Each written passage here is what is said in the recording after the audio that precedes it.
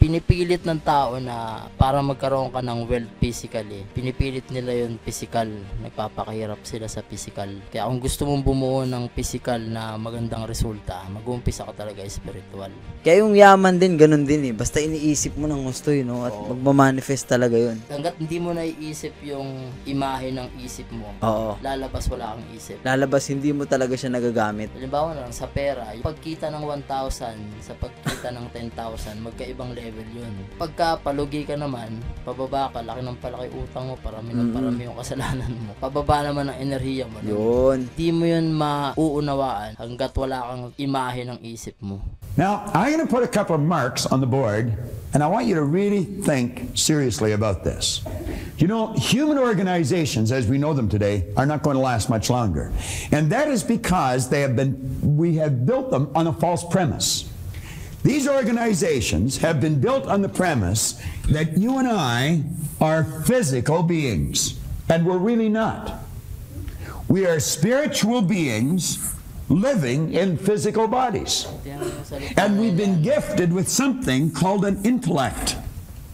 Yung salita na yun ni Bob Proctor na alam niya rin mismo na yung paniniwala ng mga organisasyon dyan sa panahon na yan. Hanggang ngayon kasi yun pa rin ang paniniwala. Nalalaman ng karamihan. Oo, lalo na malalaking organisasyon. Kasi, halimbawa na natin, sa katawan, kasi physical yung katawan natin eh. Halimbawa, meron kang sakit. Ang ginagamot ng mga doktor, yung physical na katawan. Pero dyan, ipinakikita niya na hindi yun yung pinakadahilan. Hindi yun yung punot dulo. Oo, hindi yun punot dulo. Meron pa. Kaya tuloy natin yan. Sige. And by learning to use the intellectual factors in our personality, we can tap into the higher side of our own nature and improve anything in our physical world. But you know, to the average person, that doesn't really make a whole lot of sense. And it may not make a whole lot of sense to you, as I just said it. But you're going to find as we go along with this, and as we keep working with this idea, it's going to make an awful lot of sense to you. Now, I have found... Sinabi niya doon, di ba? Tungkol sa physical. Tayo, pinipilit natin yung physical na, halimbawa, kanina sabi ko yung sa kalusugan. Inalimbawa niya naman sa wealth. Physical wealth. Physical wealth. Dahil physical din yun Pinipilit ng tao na para magkaroon ka ng wealth physically, pinipilit nila yun physical. Nagpapakahirap sila sa physical. Di ba? Para makamit nila yung physical wealth. Oo. Ngayon, ang nangyayari doon, tensionado yung katawan mo kasi physical to physical ang ginagawa mo eh. Yung physical, gusto mo maging resulta nun, physical din. Pero dyan, pinakikita niya na hindi yun ang dahilan. Kung gusto mo magkaroon ng physical na resulta ng wealth o kaya naman kalusugan, hindi ka doon magsisimula. Hindi ka doon magsisimula sa physical. Kaya sinabi niya palang kanina, ang human organization sa ngayon ay nakatayo o nakapundasyon sa maling paniniwala. Kasi unang-una yung example nga ng Biblia, di ba? Yung physical world, di ba? Itong mundo, hindi naman ito naitayo sa pamamagitan ng physical eh. Tama. Di ba? Galing sa hindi nakikita. Galing sa spiritual. Kaya kung gusto mong bumuo ng physical na magandang resulta, mag-uumpisa ka talaga spiritual. Kaya ang ganda talaga ng paliwanag ni Myron, no? Na yung nakikita natin ngayon, ang tawag nito? Resulta ng mga bagay na hindi nakikita. Halimbawa, kung may sakit ka ngayon, resulta yan noon, nung spiritual na kung ano man yung minamanifest mo noon. Gaya ng mga cellphone ngayon, noon wala pa yan eh. Di ba? Parang nasa isip pa lang ng tao yan eh. Noon, iniisip pa lang ng tao. Iniisip pa lang nila yan eh. Aeroplano. Aeroplano. Kaya yung yaman din, ganun din eh. Basta iniisip mo ng gusto yun, no? At magmamanifest talaga yun. Pagdating naman sa sakit, sa isip din talaga nagsisimula yung kagalingan. Yun. Diba? Galing parang tinalakay dyan eh, no? Tinalakay niya yan dyan. Pero magkakaroon din tayo ng yung Bukod. Si Dr. Joe Dispenza. Ayun, magkakaroon tayo panibagong bisita pala. Tungkol naman yun talaga sa kalusugan. Gamit ang isip. Gamit naman ang isip. Yun. Ito naman, dito naman tayo, si Bob Proctor, more on More on wealth tsaka prosperity. Wealth and prosperity. Parang personal development din no? Kasama lahat. Pag sinabi mo kasing personal development, lahat yan eh. Physical, spiritual, lahat mental. Pag naunawaan mo yun, susunod lahat ng mga gusto mong makamtan eh. Oo, totoo yun. Sige, tuloy natin. Marami tayong matututunan dito. When we start to study ourselves, there's only 2 points of reference we can go to. One is science, and the other is theology. There doesn't seem to be anywhere else to go. I have found that there are only 6 basic religions. Now, I spent quite a bit of time living and working in California. I think there's something like 4,000 religions in California, but everybody starts their own out there because there's tax breaks, you see. So, but you're still going to find there's just 6 basic religions, and they all teach us essentially the same thing. They teach us that we are non-physical beings. They may use a different word, but the concept is the same. Do you know, it's a strange thing. Most people don't even know much about their own religion, and yet they say mine's right and all the rest are wrong, and they don't even know what the others are. I have found that every one of them has the truth in it. We are non-physical beings. See, the truth is something like the center of town. It really doesn't matter which side you approach it from. When you get there, you're in the same place. Now, the other area that we might want to look at is science. Science tells you your energy. As a matter of fact, a DuPont scientist many years ago said that the electrons and the atoms of your body contain a potential energy of more than 11 million kilowatt hours per pound. Do you know that there's enough potential energy locked up in that thing that you're sitting in that we call a body to light up this whole North American continent for nearly a week? And then you'll hear people say, I haven't got any energy. What a ridiculous statement. That's all. Yun parang katawan natin, energy na yun, you know? Grabe nga, no? Kaya pala lagi sa atin sinasabi niya, anong walang lakas? Diba? Yung mismong katawan mo, lakas yun. Oo. Oras na nakikita mo pa yung katawan mo, nakikita mo pa yan, mayroong lakas. Oo, may lakas. Isipin mo yung ganong kalit na enerhiya, yung isang buong katawan ng tao kayang... Grabe, no? Kayang mag-supply ng kuryente sa buong Amerika. Oo. Isang tao. Sabihin, napakalakas ng enerhiyang nilagay sa atin ng Diyos. Oo. Hindi lang talaga natin nabubuksan yung buong potential. Oo. We are as a mass of energy. Do you know this thing you're living in vibrates? It glows. As a matter of fact, there is an aura of energy around your body. That is the cells leaving your body. Your body changes at the rate of about 50,000 cells per second. And as the cells leave the body, new ones are created. And you know you can photograph the energy leaving the body. Semyon Kurlian, way back in the early 30s, perfected a form of photography where he could take and photograph mass, and the rays of energy coming from the body would penetrate the camera, penetrate the film, and you'd actually catch it on the film. And you'd photograph the density and the color of it. Galing, ano? I would imagine you're very familiar with this, are you, honey? That's right. And you know, as the... Kaya mga pinapanood natin sa mga Dragon Ball, ano? Oo. Ano yun eh, parang magaling yung ano nun eh, yung mga, hindi lang sa Dragon Ball, sa lahat ng mga anime na pinapanood natin. Yung mga may nagcha-charge yung katawan. Oo. Totoo pala yun. Oo. Hindi lang talaga natin makita ng bare eye natin, ano? Hindi makita. Kailangan mo gumamit ng mga photographic Oo. material. Ang magaling din dun, yung mga writer ng mga ganun. The image in a person's mind changes, the vibration of their body changes, and the density and the color of this energy changes, and changes dramatically. Nagbabago din, Do you know you've even got a mental faculty where you can start to feel that energy coming from a person, and you can determine the mood they're in very, very quickly. You can virtually read what's going on inside an individual. Now, as we study this, we're going to find that this side and this side is actually all hooked up. Think of this for a second. You see sitting here on the lectern a glass of water. Now, let's stop and think about this for a moment. We call that glass. It's actually energy. Because of the speed it's vibrating at, we call it glass. We call this water. That's what it is. It's water. But it's actually energy too. As a matter of fact, the ring that's hitting it is energy, and the finger that the ring is on is energy. Everything's energy. Everything vibrates at a different speed. But stay with me here for a moment. What we're talking about here is energy. Now, while the energy is in the vibratory rate it's in that glass, we're going to call it water. And we call it water because it's vibrating at a physical or a corporeal state. If you were to add heat to that energy that we call water, you wouldn't call it water anymore. Then you would change the terminology that you would use. It'd be the same energy, but it would be moving faster in a higher speed of vibration. Then we would call it steam or vapor. And we would call the energy steam or vapor because it's not in a physical vibration. It's now moved into what we call an astral vibration.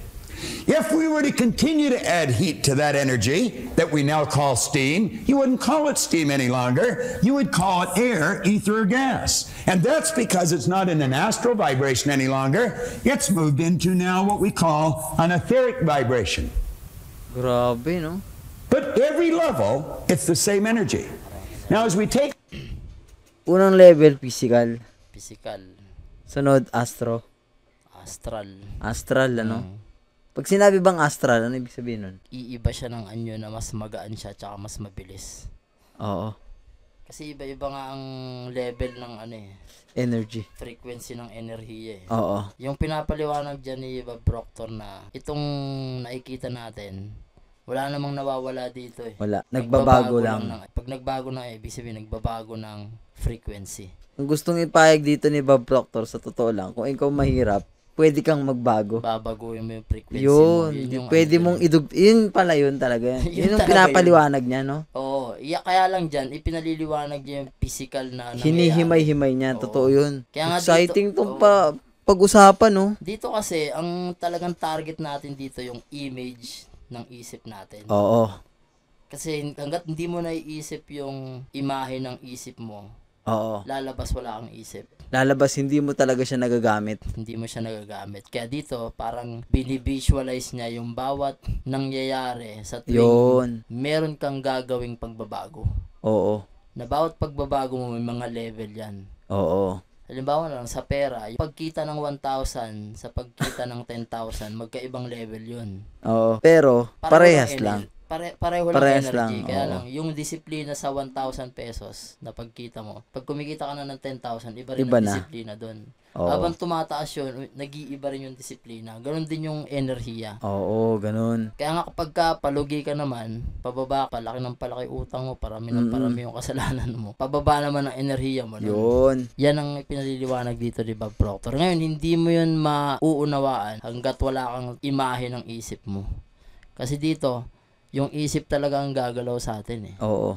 Doon magsisimula talaga. Yun ang makakakita ng mga pagbabago. Ngayon, kung hindi mo makita yung isip mo, paano mo makikita yung pagbabago mo? Oo. Kung hindi mo alam kung paano gumagana yun, by level. Oo, by level. Sige, tuloy natin. Take a look at this. We're going to let these lines represent levels of vibration. Or, as we more commonly refer to them, as frequencies. Ano mo dyan? And you gusto ko doon dagdag yung, di ba, pinag-usapan natin yung isip. Oo. Na kung i-convert mo yung ganitong klase ng analogy, yung isip natin kasi may mga level. Yung mismong isip natin may level yun. Mula conscious hanggang subconscious. Oo. Yun yung gusto niya rin diyang mamaya, makikita natin yun. You know, each frequency is hooked up to the one above and the one below. There's no line of demarcation where one stops and the other starts. See, every frequency, it's like the colors of a rainbow. As they fit together, there's no place... Wala kang makikitang dugtungan nun eh. Wala. Basta makita mo na lang... Unti-unting nagbabago. Unti-unti siya nagbabago ng kulay, no? Oo. Ganon din yung frequency. Galing talaga ng konsepto ng Diyos, eh, no? Kaya nga pag nagbago ka, hindi mo rin agad-agad hindi mo agad malalaman. Pero mararamdaman mo. Yun yung vibration, yung nararamdaman mo. Hindi mo man yun makita physical. Yung akala mo, ba't parang wala naman nagbabago sa akin? Oo. Pero pagkalipas ng mga 1 taon, 2 taon, dun mo na mararamdaman. Pagtingin mo sa nakaraan mo, ay, teka, hindi ako ganito nun ah. Oo. Ito na yung resulta ko ngayon. Tsaka yung resulta, dun mo talaga malalaman sa resulta. Tama.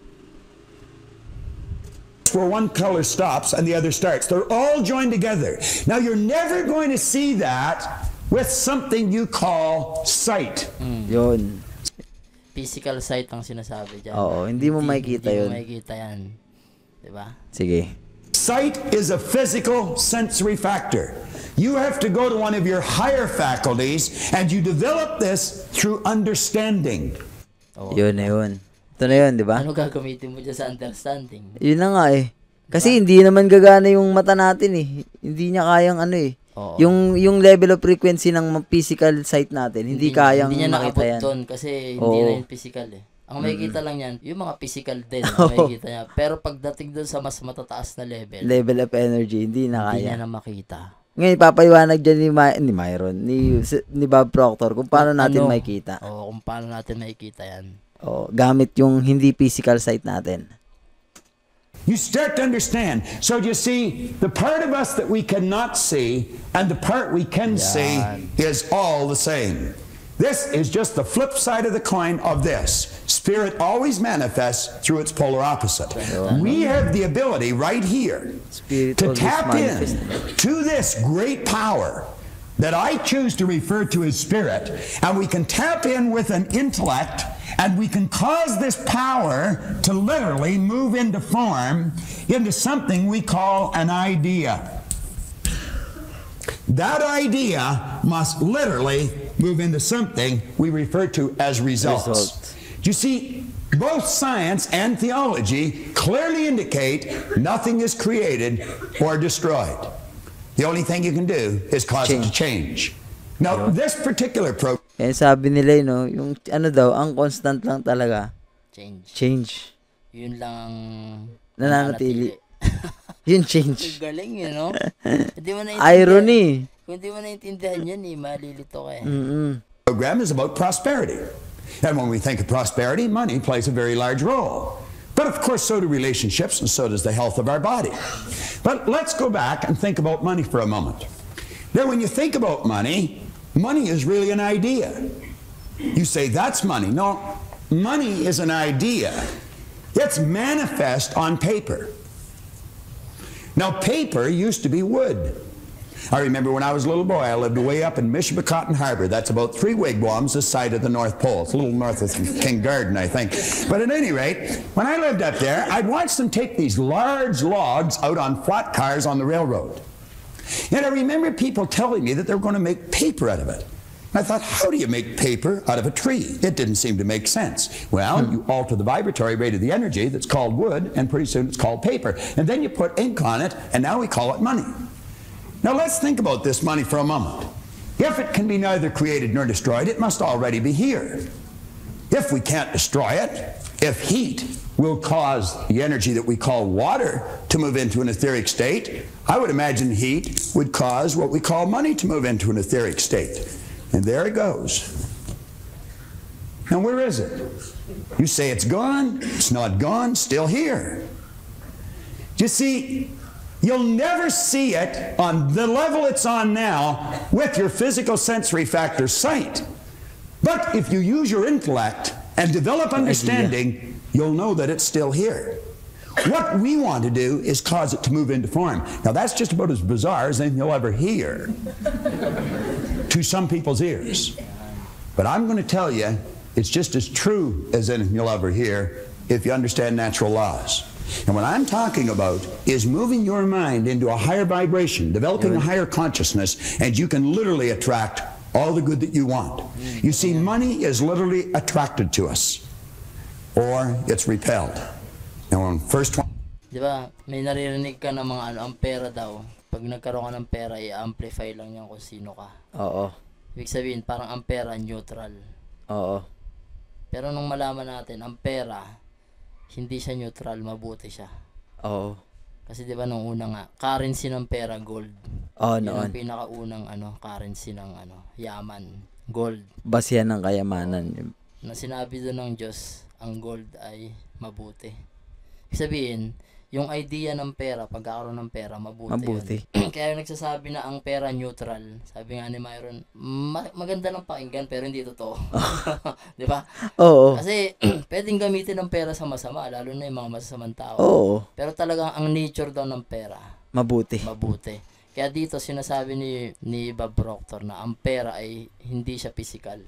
Spiritual siya. Diyan. Oo. Spiritual ang pera. Kaya kung iisipin mo, di ba, yung may magandang narinig rin ako kay Myron, yung $100 bill na pera at saka yung isang penny. Pagka kinompute mo yung physical na kung magkano yung gawa ng pera at saka yung mas mahal pa yung penny. Oo, kasi bakal yun sa papel lang Pero bakit mas mahal yung value ng papel? Value ng papel ng 100 ay nung $1 sa penny. Mas mahal siya ng 90%, di ba? Oo. Kasi hindi physical ang pera, spiritual. Yung idea, yung idea. Oo. Ng pagkaka-value ng pera. Kasi unang-una, kahit mura yung pagkakagawa dun sa papel na yun, ano yun eh, convenient yun eh. Oo. Yun ang pinakaano dun, yung mayroon kang convenient. Pero yung magkaroon ka ng 1 milyong barya. Hindi mo mabubuhat yun eh. Hindi kagaya yung convenient na magkaroon ka ng 1 milyong papel. Oo. Kaya. Yung ang value nun, yung conveniency. Hindi nga yun eh. Ngayon nga digital pa eh. Ayun ang mas matindi. Diba? Hindi mo na kailangan ng papel. Talagang invisible yun. Ibig sabihin, mas may value talaga yun. Nakasulat lang yun sa ledger. Oo, sa ledger lang. Diba? Ano lang, transaction history lang kailangan mo eh. Kaya kung may isip mo, ang pera, hindi talaga siya physical. Hindi talaga, oo. Idea. Kaya tama yung sabi dito no? Money is ngayon an idea. Lang nag-manifest yan, na ang pera hindi physical kasi yung mga Bitcoin, yung mga crypto, hindi naman physical yan eh. Baka magawa pa sa mga susunod na panahon ng anong klase ng pera eh. Hindi baka meron pa, hindi pa lang ibang maimbento na klase ng pera. Oo. Kasi yung pera natin na physical ngayon, ano yan, lumang modelo na yan. Luma, yung mga cash, mga coins. Oo, yung mga cash coins. Grabe, no? Tsaka dahil nga spiritual yung pera, hindi siya yung basta nakukuha mo basta-basta eh. Oo. Ina-attract mo talaga dapat siya. Dapat i-attract mo. Pumupunta siya doon sa mga bagay na na-attract siya. Oo, tama. Diba? Kasi spiritual yan. Kaya kung ang pag-iisip mo nasa spiritual level, mas marami kang perang mapuproduce. Tingnan mo yung mga nasa physical na level, yung nasa pinakamababang level. Paano nila kinukuha yung pera? Ninanakaw nila. Diba? Oo.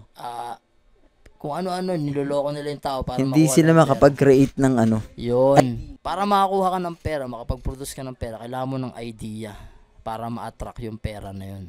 Yan, kailangan mo ng pag-iisip. Hindi lang basta pag-iisip, kailangan creative na pag-iisip para makalikha. Ibig sabihin dito, kung hindi kaya, ito na yung sinasabi ni Bob Proctor na yung mga bagay na hindi natin nakikita sa pamamagitan ng physical na mata, ang gagamitin natin pangkita, yung idea. Oo, yung intellectual. Yun. Na insight. Sa pamamagitan yun ng isip. Isip yun. Babalik pa rin tayo sa tanong kanina. Paano kung hindi mo maisip kung ano yung isip mo? Wala kang isip. Oo, di ba? Paano mo siya magagamit, yung isip mo? Oo. Kung itatanong sa'yo, ano ba yung tsura ng isip? Yun. Di ba? Lito ka. Kaya, marami rin nagsasabi na ang tao daw talaga, akala nila nag-iisip, hindi naman talaga nag-iisip. Maraming mga professor, kagaya nila Bob Proctor na, akala ng tao nag-iisip sila, pero hindi naman talaga. Akala nila ginagamit na nila yung potential talaga ng isip. 27 years of my life, I can assure you that I was not magnetized to that green energy. It used to stay away from me. And now, it just keeps coming to me. What did he say in this book? Right in the start of it. He said, when money starts coming, it'll come so fast and so furious, it will literally make your head spin. Now,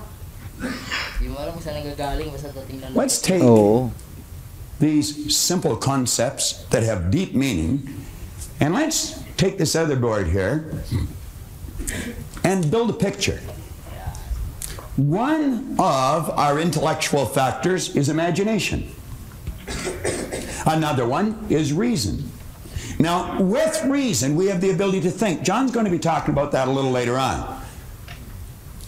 With our imagination, we can tap into this infinite power and we can build beautiful pictures in our mind. Now, since no one has an image of the mind, we have to make one. It's like the little boy in school. He was sitting there doodling away, drawing a picture, and teacher says, "What are you doing, son?" Kid says, "I'm drawing a picture of God." Teacher says, "Nobody's ever seen God." Well, he says, "Wait till I finish the picture, you know."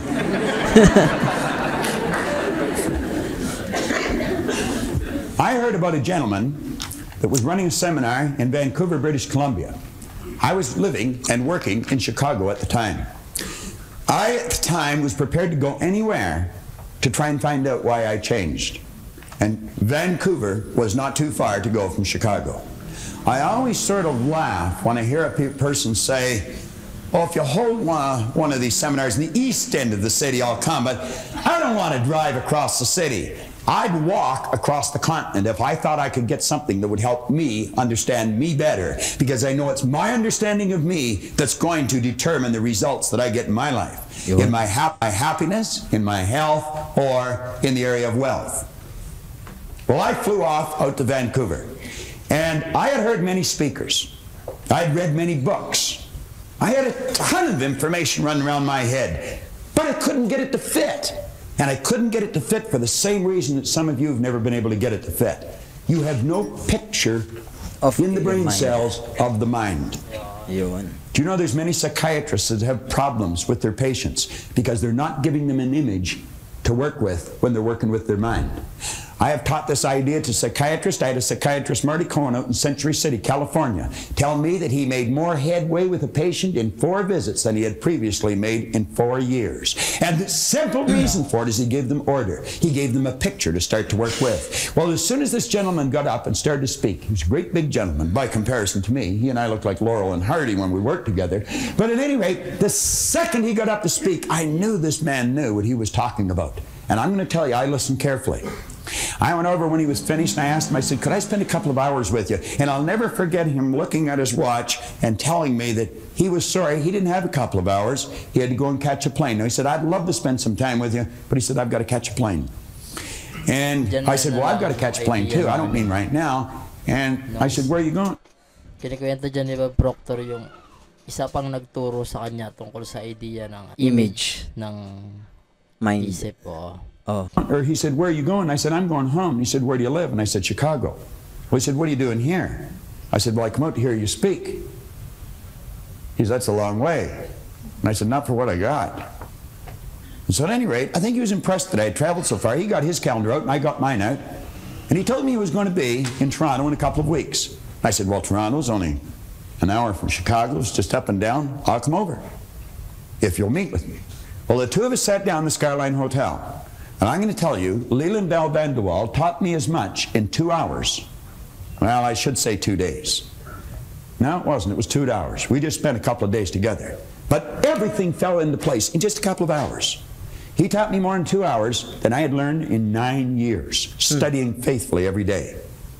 And he proceeded to tell me, he said, listen, Bob, he said, there's a difference between hearing and listening. He said, you hear with your ears, you listen with your emotions. Now, he said, as you sit here, he said, your mind could take a trip, but your body would stay right in front of me. Now, he said, you'd hear every word I'm saying, but he said, you may not necessarily be listening. He said, if you're going to learn, you're going to have to listen. And you listen with your emotions. You've got to keep your mind with your body. No trips. Now, I said, pagkakaintindi mo dyan, kailangan talaga yung mga nakikita mo at nasasagap mo mga ideya, nararamdaman mo sa pamamagitan ng kon eh. Yun nga yung pinapanood mo sa akin dati na na yung kailangan maramdaman mo talaga yung mga pinapanood mo, mga para mas mo yung resulta. Ang ko naman dyan, pagkakaintindi ko sa sinabi ni Bob Proctor, kasi pinaliliwanag sa kanya ng doktor na yun na yung pandinig mo tsaka yung pagkakarinig mo magkaiba yun. Yung tenga kasi natin, yung physical na tenga. Ang ibig niya sabihin, may tenga tayo na hindi physical. Oo. Anong klaseng tenga yun? Emotional na tenga yun. Na kapag yun ang ginamit ng pandinig, yung emotional yung emosyon na nakikinig ka, hindi mo makakalimutan. Pero kung pumasok lang sa tenga mo, may tendency na makalimutan mo yan. Yung ngayon kailangan maramdaman mo talaga din eh. Oo. Kagaya niyan, yung halimbawa, yung pag mga kanta, di ba? Pag mga kanta na hindi mo naman isinasa puso eh. Naririnig mo lang, di ba? Hindi mo matatandaan eh. Pero kapag yung kantang yun nagustuhan mo dahil naramdaman mo, naranasan mo, di ba? Tumatak sa sa puso. Kaya pala yung sa Biblia, di ba may nakasulat doon na yung puso may pandinig. Oo, tama yan. Di ba? Yan pala yun. Yan yung magkaibang klase ng pandinig. Oo. Meron kasi na akala mo, nakikinig ka, pero hindi mo naintindihan. Hindi mo maintindihan. Oo. Kasi hindi mo pa naman na-experience yun eh. Tsaka hindi mo na-experience at hindi mo talaga nakikita. Oo. Kaya, bagamat narinig mo yun, yung ganong paliwanag, hanggat hindi mo yun na isa sa puso at hindi mo siya ma-experience. Oo. Diyan mamaya-maya ipapakita niya kung ano ibig sabihin ng nakikinig sa pakikinig. Yung pakikinig ng tenga at pakikinig ng emosyon. Emosyon. Gamit ang emosyon. Tuloy natin. If you do that, odds are pretty good you'll learn. And he says there's a vast difference between learning and gathering information. He said, you see, all the way through school, we were encouraged to read, remember, and repeat. Read, remember, and repeat. And if you were able to do that fairly well, you were given the mortarboard of the sheepskin. And they said you had learned. Doesn't necessarily mean you've learned anything at all. You might have learned how to develop your memory, but that might have been the end of it. Now, I'm not saying no one learns doing that. Some do. But he said learning is not gathering information. Naalala ko tuloy yung sinabi dyan ni Arvin Urubie. Sabi ni Arvin, hindi ko naman kayo binibentahan ng libro para basahin yung libro ko at alamin ko ano yung nandun. Sabi niya, binibenta ko kayo ng libro para masana yung utak nyo na magbasa ng libro. Oo. Diba? Hindi kung ano, yung laman ng libro, sabi niya gano'n. Kasi sa pagbabasa pala, nade-develop yung utak natin eh. Yun ang pinaka-exercise ng isip. Yun, exercise yung pagbabasa. Isipin mo na lang, bakit Biblia ang ginawa ng Diyos? Yun, bakit aklat? Oo, bakit libro? Bakit libro, di ba? Samantalang kung napaka-advance na ng Diyos no? Bakit hindi digital ka agad? Bakit hindi yung cellphone ka agad?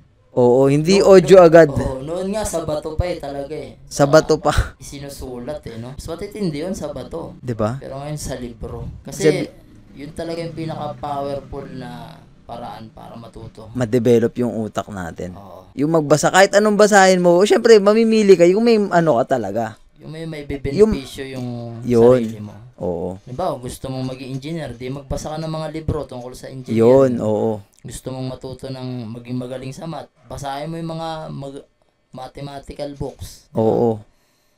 Magbasa. Yun ang ano talaga. Gusto mo yumaman, di yung mga librong pampayaman ang basahin mo. Yun. Gusto mong maging malusog, yung mga libro na Kaya lang, yung iba karamihan yata pocketbook binabasa. Nade-develop naman dun sa yung pagiging emotional mo. Yun, oo. Kaya tingnan mo, maraming mga, lalo na yung madadrama ang buhay. Nako, mahirap. Mahilig sa pocketbook yun Di ba? Masyadong madaling maantig ang puso kapag gano'n ang binabasa mo. Dahil yun ang kinukonsume nila. Ang nade-develop mo yung emosyon mo. Pagiging sensitibo niya. Oo. Hindi kagaya kapag utak ang sensitibo sa atin, di ba? Napakabilis sumagap ng mga bagong idea yun.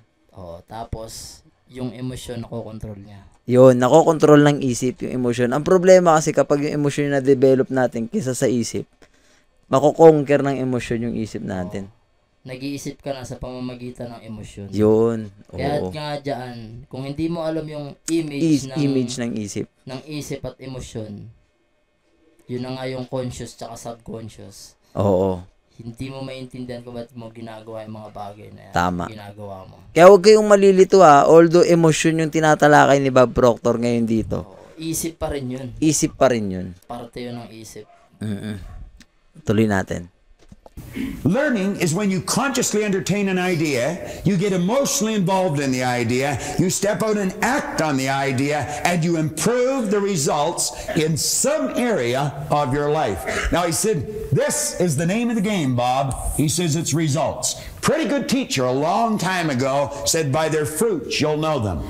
In other words, you can always tell a person's level of awareness by the results they're getting. If the results aren't there, they have no one to blame but themselves. Linaw yan Pero maraming tao hindi matanggap yan Oo. Hindi nila naunawaan na yung kung ano yung nangyayari sa kanila ngayon, resulta yan nung 5 years na kung ano yung pinag-iisip nila. Oo. Tapos ang sasabihin pa, inuhusgahan nyo naman kami. Kaya tama yung sabi ng Biblia kayo ang umahatol sa sarili nyo. Yung gawa mo, yun ang hahatol sa'yo. Oo. Di ba? Linaw, grabe. Kung ano yung ginawa mo, yan yung magiging resulta mo. Yun ang hatol. Galing. Ngayon, paano mo yun nagawa? Inisip mo muna yun, kaya mo yun nagawa. Yun. Kung inisip mo yung mga bagay na ikaw uunlad mo, di ba? Kagaya ng panonood ng mga ganitong video. Kaya nga, sabi dyan, di ba, Proctor yung result ng isang tao, malalaman mo dun kung gaano yung level of awareness niya. Yun. Level of energy niya. Halimbawa, yung kumikita ng 5,000 per month, hindi ibig sabihin na gusto niya yun, na kumita ng 5,000 per month. Kasi yun lang yung level of awareness niya. Yun. Na hindi niya alam kung paano kumita ng 10,000 per month. Diba? Oo. Ngayon, yung 10,000 per month, hindi dahil sa gusto niya yun, hindi niya lang alam yung awareness paano kumita ng 20,000. Oo. Bawat result, may level of awareness. So, ibig mong sabihin, ano yan, hindi uso dyan yung salitang, ang swerte mo naman. Naku po. Kahit sinong successful na tao, pag tinanong mo ng ganyan, hindi ka sasagutin na sinuwerte lang siya. Oo. Success is a habit. Yun. Kung maunawaan mo yun, na ano ba yung habit?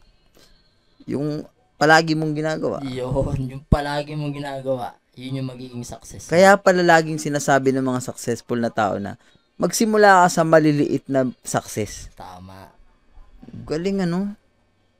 Success is a habit. Tapos yung naalala ko yung sinabi mo, na si Jordan Peterson, di ba? Sabi niya, ba't ba pinahalagahan niyo yung minsan niyo lang ginagawa? Ayun, oo nga. Tapos yung palagi niyong ginagawa, parang yun yung pa yung ayaw niyo. Oo. Yun yung kinayayamutan niyo, kagaya ng pagtatrabaho. Sa madaling salita, yun talaga yung mahalaga, yung araw-araw mong ginagawa. Yun ang mahalaga. Kaya kung ayaw mo nang mag-empleyado, ayaw mo nang ginagawa mo araw-araw, mag-isip ka na ngayon, paano ka makakaalis dyan. Yun, oo. Tapos, magpasalamat ka na may trabaho ka. Yun. Dapat araw-araw excited ka kahit Lunes, Martes, basta excited ka araw-araw. Na pumasok sa trabaho. Kasi yung ganong klase ng emosyon, yung excited ka, nagpapasalamat ka lagi, yun yung mga dahilan na makakaisip ka ng idea. Paano ka makaalis dyan? Bibigyan ka ng awareness. Yung gratitude. Oo. Kasi kung wala ang gratitude, nasa lower vibration ka eh. Walang papasok na awareness dyan eh. Oo. Lagi ka lang magre-reklamo, Ben, Lunes na naman, papasok na naman ako sa trabaho. Nakakapagod, overtime, hindi binabayaran. Oh. Kaya sasabihin ng Diyos sa'yo, ano Ben, reklamo ng reklamo to, meron na nga eh. Diyos din talaga magbibigay, di ba? Oo, tama yun. Doon manggagaling yung ano yung energy eh. Kung hindi ka nga nagpapasalamat sa mga bagay na meron ka ngayon ay. Sa araw-araw na ginagawa mo, yun yung magiging result mo. Kung reklamador ka, yun yung magiging result mo. Puro reklamo rin makukuha mo. Tama. Tuloy natin yan. Tuloy natin. Maganda to. For 27 years, I blamed everybody. I blame my parents. I blame my brother, my sister. Nauwi na naman tating nakakarinig talaga ako ng ganyan na ganyan din kasi tayo dati, no? Yung result, yung resulta natin, isinisisi natin sa ibang tao. Kasi naghihirap tayo kasi ibang tao, niloko tayo eh. Oo, in-scam tayo na ganito. Oo. Pero tutuusin, lahat ng ginawa natin, tayo may gawa tayo talaga. Tayo may gawa. nag-decision nun eh. Tayo ang accountable dun, walang iba.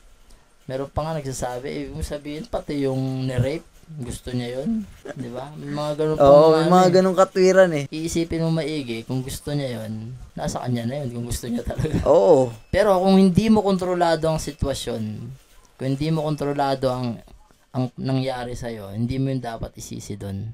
Mm-hmm. Kasi limbawa, na-rape ka, na-trauma ka, hindi naman dahilan yun para hindi ka na magpatuloy. Totoo yan. Kasi pwede mo pa rin paguhin yung kinabukasan mo hanggat buhay ka eh. Oo, hanggat buhay ka. Kahit pa ba nabuntis ka, kahit nanganak kayo, iba sinisisi dun sa anak eh. Isinisisi dun sa nang rape, kaya nasira yung buhay. Oo. Totoo. Hindi naman namin inaano yung mga rape victim. Oo. Kaya lang kasi, yung buhay, sabi nga ng Diyos eh, binigyan tayo ng buhay, hindi yan para mabuhay lang eh. Binigyan tayo, dahil may option tayo eh. Tama. Diba? Ngayon, anong gagawin mo doon sa sitwasyon na yun? Halimbawa, na-rape ka nga, hindi mo gusto yun eh. Oo, nandun na ka. tayo. Anong gagawin mo? Magbumukbong ka? Magpapakamatay ka? Eh, sino kawawa? Diba? Ikaw din. Pero mas marami yung mga taong trauma na mas marami ko nakikita na yun pa yung mga talaga nagiging successful. Yun, oo. Yung mga nakaranas ng matitindi talaga. Oo, matitinding pinagdaanan sa buhay. Mm. Sila pa yung na talagang kapag ka nagbago, sobrang laki ng improvement. Kasi nga, para kang nasa nasa dead end na eh. Oo. Wala ka nang ibang gagawin kundi butasin yung limit na meron ka eh, di ba? Yung limitasyon na meron ka, wala ka ng ibang gagawin kundi ano yun, lampasan yun. Naririnig ko nga sa mga ibang speaker parang kumbaga sa down ka na, nasa lupa ka na, hindi ka na talaga bababa Nandun ka na sa pinakadulo. Wala na, oo. Kahit ka, dulo ka pa rin. Oo. Hindi ka na bababa. Ang tanging gagawin mo na lang, umakyat. Pataas. Yung iba hindi Lalo nilang idinadapa yung sarili nila. Oo, dinuduktok yung sarili Tapos nila. isinisisi dun sa sitwasyon nila. Kaya na-rape siya, kaya naman nalugi sila, nanakawan sila, namatayan sila. Ginagawa pa nilang dahilan yun para lalong hindi na umahon. Kaya dito, ang ganda nito yung sasabihin ni Bob Proctor dyan. I blame my employer. Dagdag ko lang, kaya tama yung sabi ni Andrew Tate, naalala ko na naman na miserable ka. Hirap kang umano. Isipin mo na lang yung araw-araw doon sa may gera. Oo. Diba? Grabe yan. Isipin mo yung buhay nun, araw-araw nasa gera. Isipin mo yung mga taong walang kamay tsaka walang paa. Yun. Isipin mo yung mga hindi nakakita. Isipin diba? mo yung... Yun lang dun lang sa pag-iisip na yun, paggamit lang ng isip ng mga ganung bagay, diba? Oo. Hindi pa ba sapat yun para para mabigyan ka ng kwan? Para lumaban ka sa buhay. Yun. Umahon ka. Kasi lahat naman tayo talaga nalulugmok Oo, diba? Lahat tayo dumadaan sa mga ganong pangyayari. Iba-iba nga lang ng sitwasyon. Iba-ibang sitwasyon lang. Lawyers, I blame the commanding officers ahead in the Navy. It was never me, always them. They weren't doing enough for me. They weren't doing it right. The truth was, I wasn't facing up to the truth about me. I was never studying. I didn't know anything about myself. And as a result, the results indicated it. I was unhappy, sick, and broke. Now, he said, Bob, you're going to have to alter some ideas in your mind. But he said, to do that, you're going to have a picture to work with. And he told me about a doctor in San Antonio, Texas, Dr. Truman Fleet. He started the concept therapy movement. He said he attempted to teach the healing arts, and he ran into a problem. He said the medical profession that he was a part of were treating symptoms or effects. They were not treating causes. And he said, if you're ever going to enjoy health, you must treat the whole person. Now that's called holistic healing. Holistic healing pala tawag doon. Oo. Yung sinasabi niyang si Dr. Truman Fleet. Ano yun doktor ng physical therapist. Kaya sinabi niya dyan, sinabi ni Bob Proctor na naisip niya na yung kinabibilangan niyang medisina ngayon, yung modern medicine na kinabibilangan niya, ginagamot yung effect, hindi yung cause. Ano ba yung effect? Yung katawan. Oo. Hindi yung cause ng, ano ba yung nagkukos ng sakit. Kasi nga, ang sakit, karamihan sa mga sakit na nakukuha natin, hindi naman physical Na kung pag-aaralan natin, yung sakit na nakukuha natin, nagmumula yan sa isip rin natin. Oo. Sa mga bad hormones. Di ba? So, kapag nag-isip ka ng hindi maganda, kapag nag-isip ka ng negatibo, merong pinuproduce yung katawan natin na negatibong likido rin. Na yun ang sisira sa katawan natin. Nagdudulot ng sakit. How many of you are familiar with holistic healing? Quite a few. Well, that's where you heal the whole person. You see, you're a triune being. You live simultaneously on 3 planes of understanding. Every one of us are the same. Every one of us. The difference is in our results. But the same here. And that's where it all starts. And that's what we want to understand. When we walk into that office where the broadloom is up to our cheeks and there's a great big oak desk and a battery of secretaries, that person is not that much better than you are. I don't care how big their car is, how much money they've got in the bank. I don't care how pretty they are. They're no better than you and they're no better than me. See, our problem is we have been living strictly with our sensory factors and never with our higher level of understanding. If a person's skin is a different color, we say they're different. If a person lives on the other side of an imaginary line, we say they're different. If a person speaks a different language, we say they're different. If a person is a different sex, we say they're different. Are they? No. They appear different to our sight. But when we develop a higher understanding, we're going to find out that we're all the same. And when we start to grasp that, then we can start to take action on the results we want. As we see a person getting better results, we can watch and see how they're getting them, and then we can do what they're doing. Napoleon Hill says it pays to know how to buy knowledge. I'm going to tell you the best money you have ever invested is in this seminar. And I'm not saying that because I'm selling it or I'm done. And I'm not saying that because John Sandler or John's done it.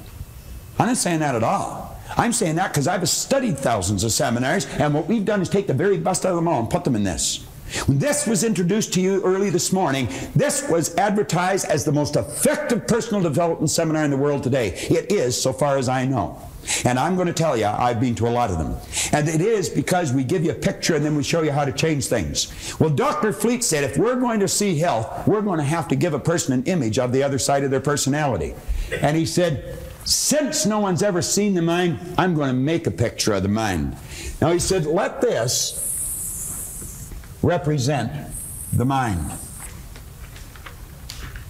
Then he said, let this represent the thing that we've given all of our attention to now, up till now, the body. And he says it's this thing here that moves into action and causes the results that we get. If we're going to change what we do, or if we're going to change our behavior, we're definitely going to have to change what's going on in here. If we're going to change what's going on in here, we're going to have to understand how it functions. And as he pointed out, there are two sections to the mind, joined together, but different in their method of operation. And he referred to this as the conscious mind, and this as the subconscious mind. Now, if you look on page 6 of your action planner, you'll see that drawing. The day Leland Val Vanderwall drew that on the opposite side of a placemat in the coffee shop of the Skyline Hotel on Dixon Road in Toronto, Ontario, Canada, I'm going to tell you my life changed. I've put that drawing on the board thousands and thousands of times, and periodically when I do, I hear people snicker. But I'm going to tell you, if they stick around, they don't snicker for long. Because what it does, it starts to trigger all kinds of light in their mind. You've heard, let there be light, let there be a higher consciousness, let there be an awareness. Well, what we've given you here is a picture to start working with. It's not my picture. It's not even Truman Fleet's. It's our picture. The second you've got it in your mind, it's yours. No one can lay claim to something like this, but we can all use it. And we are all the same. I don't care how different you may appear to be to the person beside you, you and the person beside you are exactly the same. Now, it's understanding of how this functions that makes it different. Now, if you'll flip over in your exercise book, your action planner to page 8, and I would suggest that you follow this really closely. You could be sitting in your den or your family room and just watching this and the book stuck away somewhere. That'd be a terrible error. You'd be wasting your time. And you know, time wasted, you never get back. Now, of course, you only have to pay once, you see. If you've wasted the past, you've already paid the price. You don't have to pay twice. There's some consolation to it. But I would suggest you get the book out and put 3 different ideas, or it's one idea broken down into 3 different parts. And as you take a look on page 8, the conscious mind, the subconscious mind, and the body, there are some very key parts to that. On the top drawing on page 8, we say this is the part of your mind that thinks or reasons.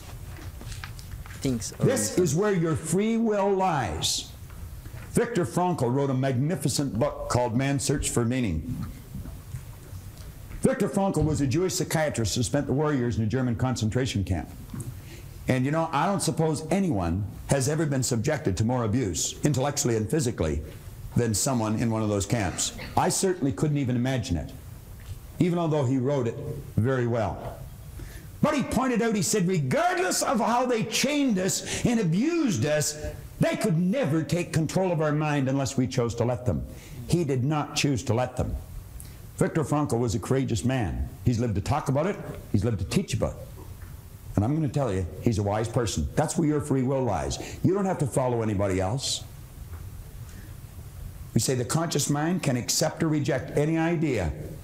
Now, there is no person or circumstance that can cause you to think thoughts or ideas you do not choose. They are the most important lines that you might find in this entire program. Now, what I'm going to do